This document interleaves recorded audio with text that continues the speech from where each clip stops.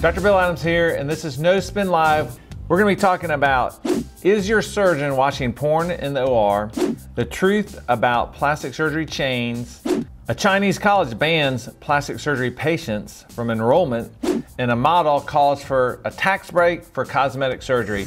And we've got a great team of experts in plastic surgery for you, starting with Dr. Ned Schneider from Austin, Texas, Dr. Theo Naomi from Charlotte, North Carolina, and last but not least, Dr. Jason Posner from Boca Raton. We're gonna get right into it. So, Jason, let's start with you. You know, this first story came to us from LA. Crazy stuff goes on in LA, but this is Beverly Hills plastic surgeon is accused of watching porn while performing surgery. What do you think? This sounds crazy to me. Watching porn during surgery, I mean, our goal is to concentrate on the patient. We don't have any videos running during surgery of anything. Most of us have music running. So it sounds like a disgruntled patient or employee or someone in the practice trying to besmirch this guy's name. But if he is, I mean, he needs the hook out of there fast if he's a crazy person watching porn. So, I mean, it's nothing that we would ever even think of doing in surgery. It's just a crazy topic to even be debating. I'm not sure that any of the allegations have merit, but we don't really have any way to know just from the article that we read or the news blast that makes it on television.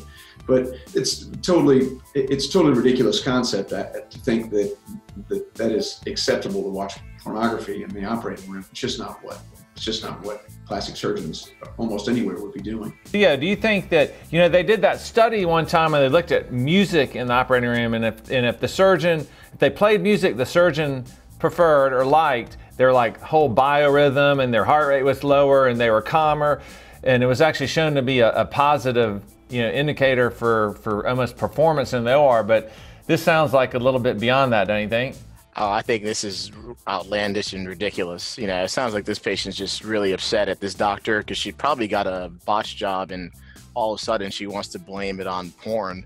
In reality, most people are so focused on the procedure. I mean, being this aroused during surgery, it just doesn't even sound plausible. What do you listen to during surgery? What kind of music? Usually we listen to, classic rock's really big in our OR.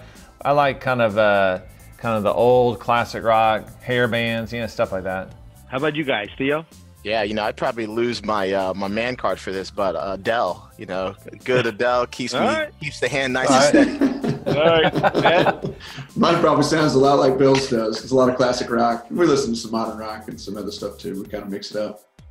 It's funny, we used to listen to Eminem during lipo cases, but then the staff didn't like it, but mostly classic rock. We listen to Satellite, but sometimes they get into a little heavy metal stuff and I can't stand it. It drives me crazy when they're all right, well, let's get on to the next story. This was actually, it's kind of like a blog post basically by a plastic surgeon, but we found it interesting because kind of addressed the whole thing of plastic surgery chains, which there's some out, they've had Lifestyle Lift and some other ones that are out there, liposuction clinics. So there's some, I thought, relatively interesting insights, and apparently this person actually had worked at one of those clinics. But Ned, I'm going to start with you. What was your take?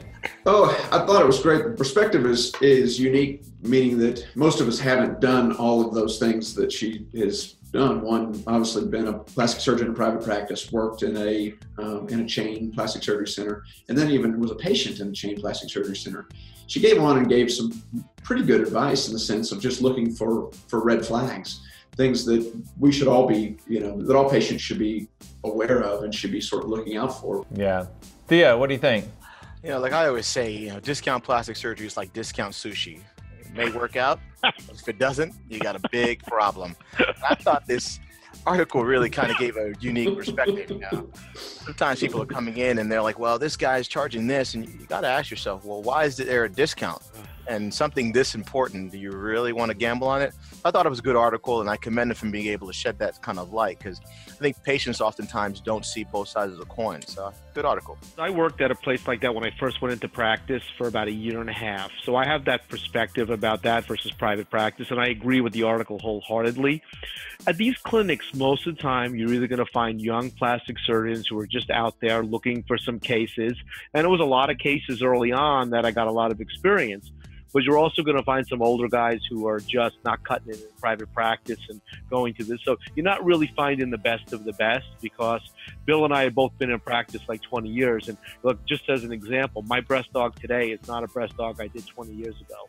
I mean, I'm down to thinking about millimeters versus back then it was a whole different world. Those are some good insights. So, all right, let's move on. This next story. This is a Chinese art college that basically banned applicants. Anybody that had any kind of plastic surgery, even a non-surgical procedure, were banned from being able to be admitted to this college. This is a little over the top, but what do you think? I want to see the entrance paperwork.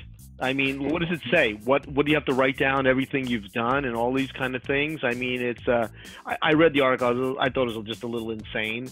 But first of all, in the U.S., you can't ask those kind of questions. You can't ask what you've had done. Those are violations of our privacy. Yeah. So I would just say everybody should lie when they're applying to art school. Theo, what do you think? Yeah, I think this sounds ridiculous to me. You can't look at somebody's external appearance and judge their ability, especially in an art school. They may be very talented and just look a certain way.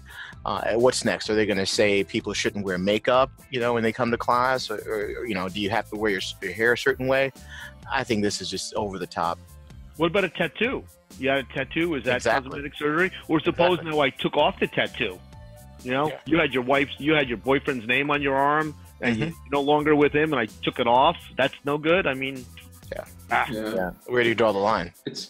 I don't totally understand the rationale for it all, but there must be a climate that's gravitating towards looking different than what people wanted to look like. It's motivating this change. I don't really understand where the rules, what inspired this rule. No more art school for us in China, right? So, all right, this last story comes out of Australia. This is actually a model, but she was saying that, modeling, they have to do certain things about having procedures to enhance their marketability, and that it should be a tax break. So, Jason, you're from the tropics of Florida. What do you think? I don't know. I think we should look. I'd be happy if all our procedures were tax deductible. It would help us. I mean, I think we should all write President Trump and get this passed on the next budget. I mean, it'd be great for us. Yeah.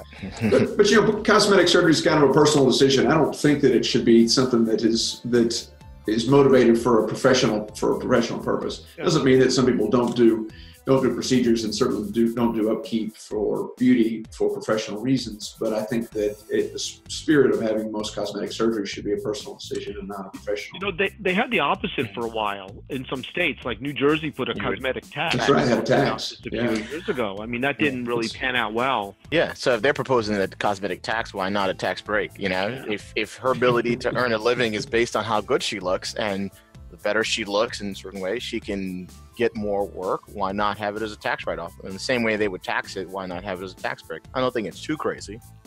I like the way you think, Theo.